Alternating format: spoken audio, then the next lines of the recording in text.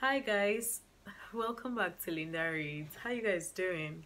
How is Corona in your cities? Like, has it eased up? And how is the movement? How is the lockdown? ABJ is almost back to normal right now, except of course we still have to wear our face masks. We have to social distance and all of those things. So make sure you guys stay safe. So today I want to talk about this book, MMirinzo by Chioma Ezekobe. So I actually bought this book at Roving Heights. I haven't really heard much about it. I've seen it on a couple of bookstores, like their Instagram pages, and I was looking for books to buy when I was at this bookstore, and I was like, okay, let me buy this because like I don't know the author. Instead of always going directly for someone who is famous, I thought I should buy something different, and I'm very glad I did. Like while I was at the bookstore, I just decided to read the first chapter, the first page, just to get a feel of what the book was about. And when I read it, I was impressed. Like I saw some historical fiction inside, some fantasy, some magic, and all those things. I was like, I'm just going to get this book quickly. So yeah, and I'm very glad that I did. So the book is written from the third person narrative point of view, the voice of God, someone all seeing, just telling you what's happening. So yeah, and this voice of God narrator tells us about this beautiful young lady called Olivia, and Olivia is a lawyer, an Igbo girl born and bred in Lagos.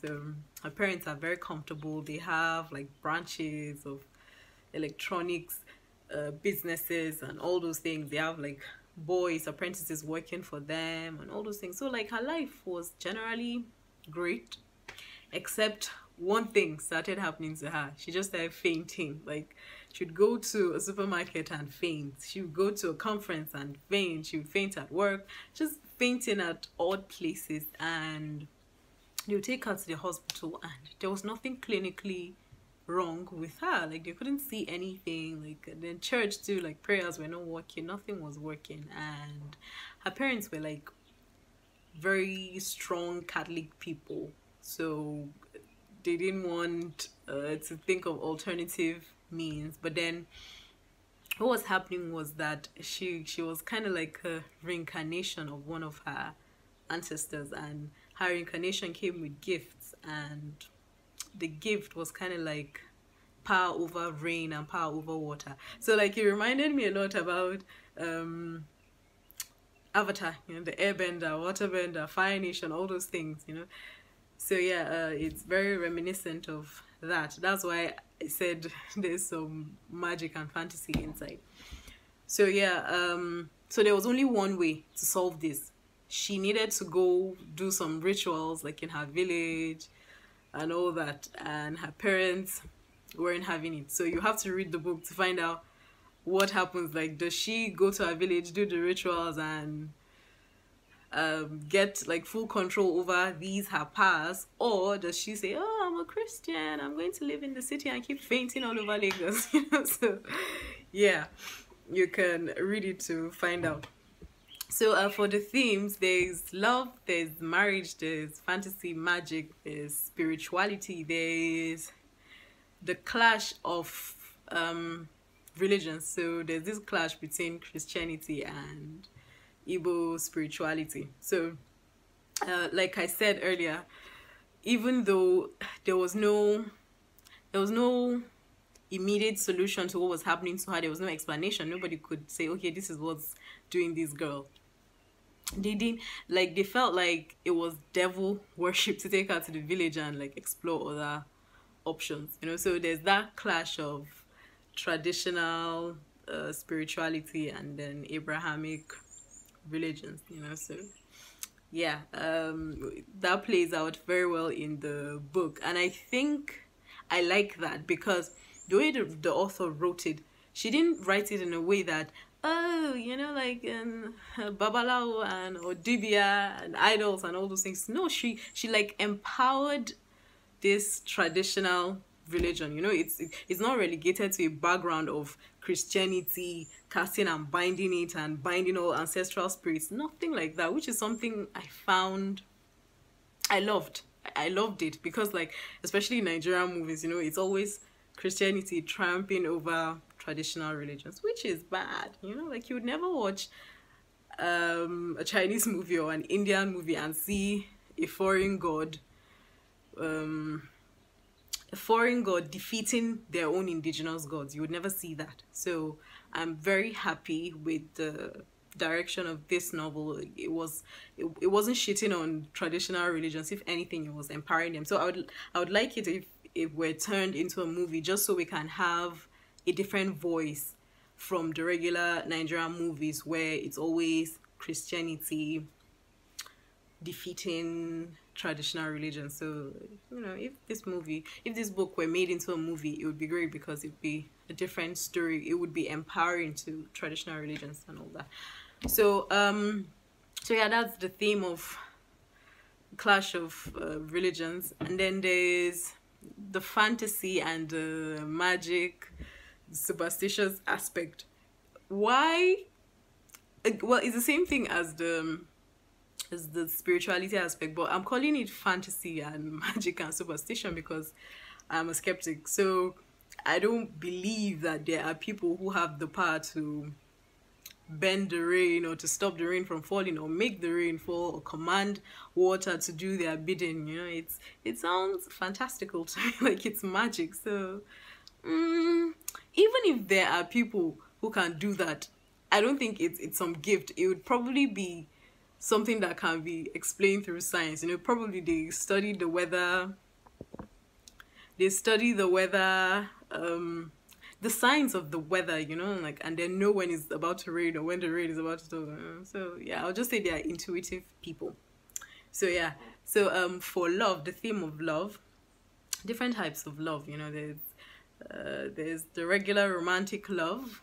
Her sister was getting married and all of that. She really loved the person she was getting married to, but that was like a primary character, secondary character. So it was like by the side something. So there's also love for her. Like in the beginning, she wasn't in any romantic relationship, but then as the story progressed, she met someone and all of that. So there's that love. Then there's also filial love, you know, like love between the family. Like her dad and her mom are really close, and the dad called the mom Milim, which is like my Millie, and so like the children grew up calling their mother Millie Daddy, which is like Daddy's Millie. So yeah, it's very interesting to see that. And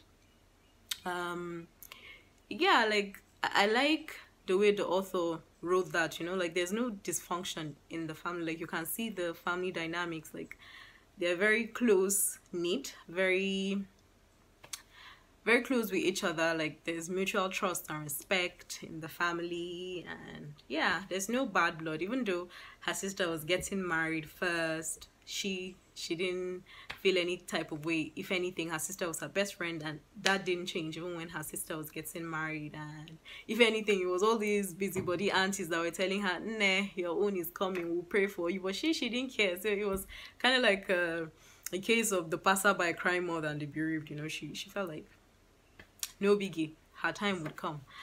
So what other theme did I mention? I spoke about love, family, spirituality, fantasy. Yeah, that's about it.